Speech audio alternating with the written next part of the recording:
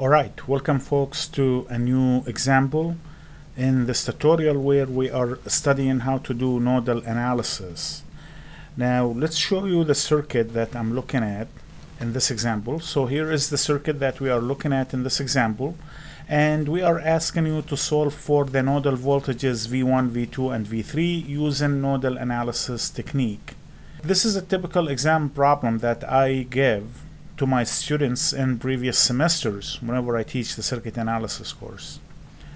And the reason is that we're gonna see a couple of dependent sources here. So those dependent sources are kind of cumbersome to many of the students, yet those are important models, especially when we have to deal with electronics and amplifier designs, that those models are extremely important. So I stress those models in the lower division courses, especially early on in the semester, because the more you see those models, the more comfortable you become in using those models, the better chances that you will be comfortable in dealing with advanced electronics in later semesters. So this is a particular circuit where we have a couple of dependent sources in the circuit.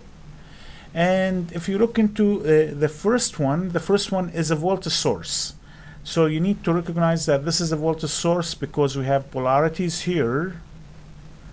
And the second one is actually a current source, and we know that it's a current source because it has an arrow inside it.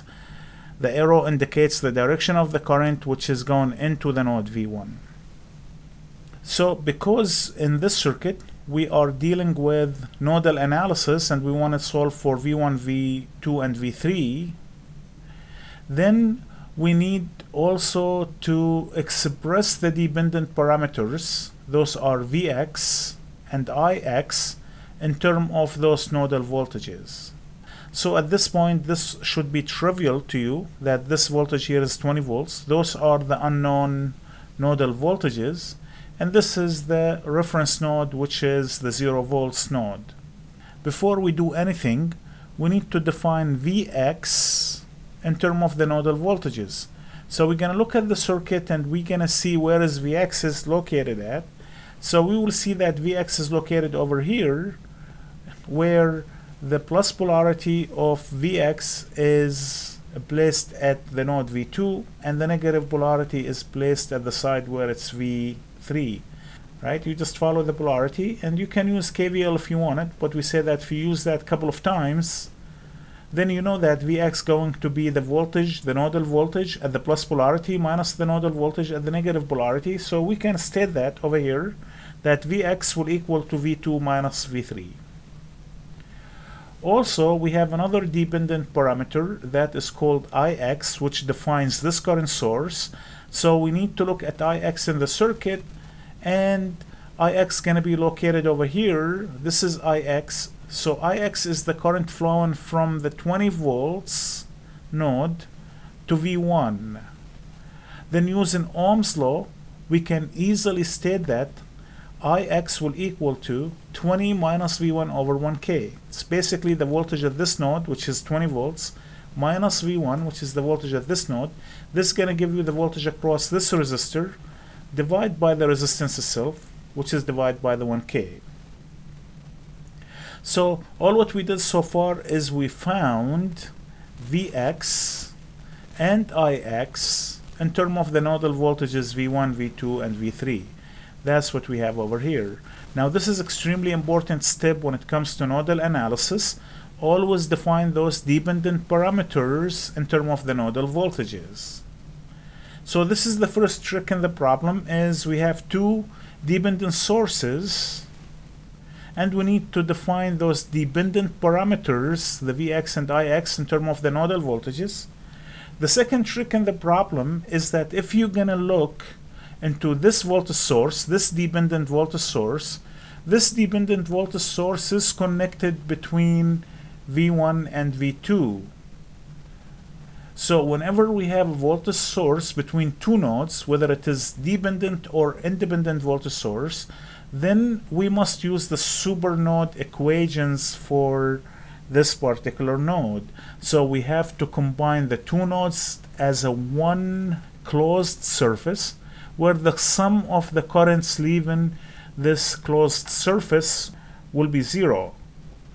So we're going to use the supernode equations to find or to express the KCL and the KVL for the supernode. So we know that the supernode has two equations. The first equation will tell us what's the voltage difference across the supernode, and the second equation going to sum the currents leaving the supernode to be 0. So if we look into the first equation, we have to follow the polarities of the voltage source. We know that the plus polarity of this voltage source is located at V2 and the negative polarity is located at V1.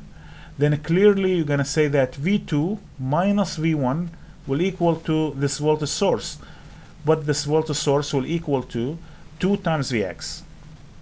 So we can state that V2 minus V1 will equal to 2 times Vx. V2 minus V1 is written here to equal to 2 times Vx.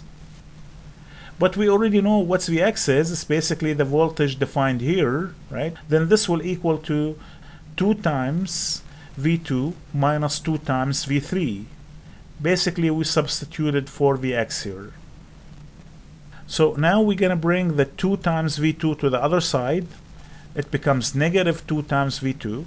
And the negative 2 times V3 to the other side, it becomes plus 2 times V3.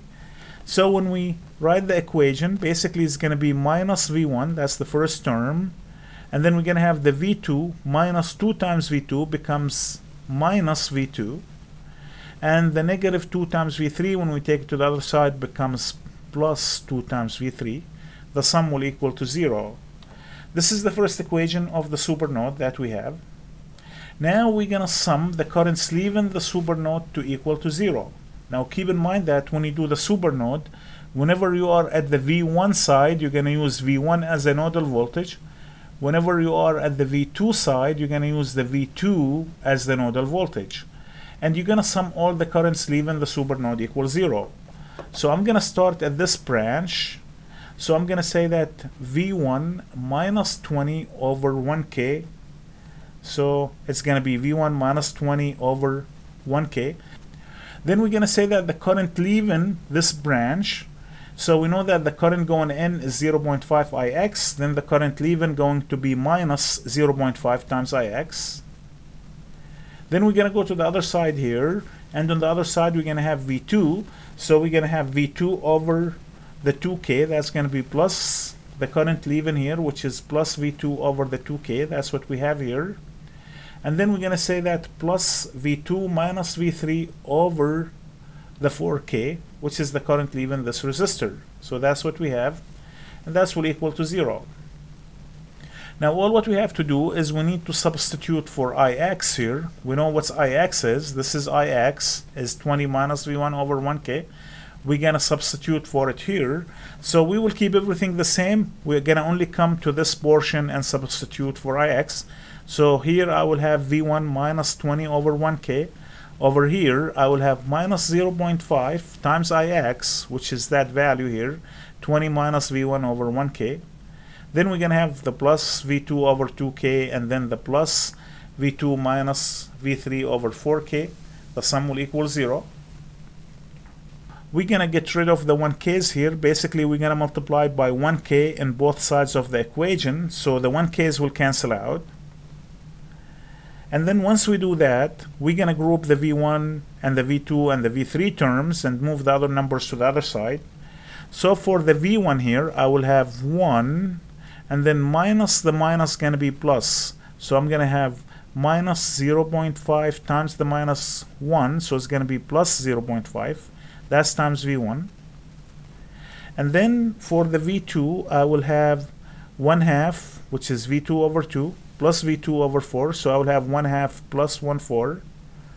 And then for the V3 I will have minus 1 over 4, and that will take the other numbers to the other side. So here I will have minus 20, we'll go to the other side, will be plus 20, and here I have minus 20 times 0.5, so take it to the other side, will be plus the 20 times 0.5. Now we can simplify this equation and make it look nice and clean. So over here we're going to have 1.5 times V1. And for the V2 term, I will have 0.75 times V2. And for the V3 term, I will have minus 0.25. And this will equal to 30. 20 plus 10 is 30. So this is the second equation of the supernode. So we sum the currents leaving the supernode equals 0. That's what we have. And now we're going to move to V3. So we're going to sum the currents leaving V3 equals 0. So we're going to start with the current leaving this particular resistor. So it's going to be V3 minus V2 over 4K. So we have V3 minus V2 over 4K. Then the current leaving this resistor going to be V3 over 2K. And finally, the current leaving this current source is going to be minus 5 milliamps. This will equal to 0. So now we're going to multiply the both sides of the equation by 1K. When we multiply by 1K, the K's will cancel at the bottom. And when we multiply the milli by 1K, they cancel out. So basically, those terms will disappear. And now we can clean this equation. So we're going to start with the V2 term. So we're going to have negative 0.25 times V2. And then for the V3 term, we're going to have 1 over 4 plus 1/2, which is plus 0.75 times V3. And we're going to take the negative 5 to the other side of the equation, will be plus 5. So this is the third equation that we have. And now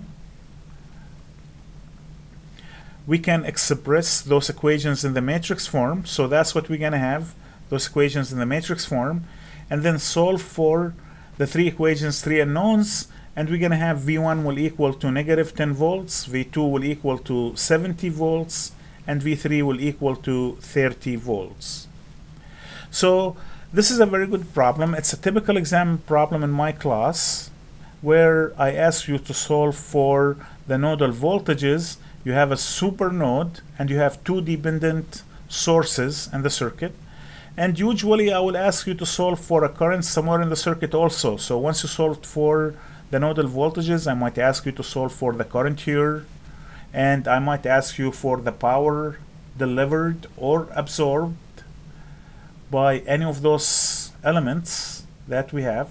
You need to check if the element is passive or active, whether it is absorbing or delivering power. But this is a typical nodal analysis example that I like. It's not the hardest example, but it requires some thinking, and it shows if the student can apply the nodal technique when we have dependent sources and using super nodes.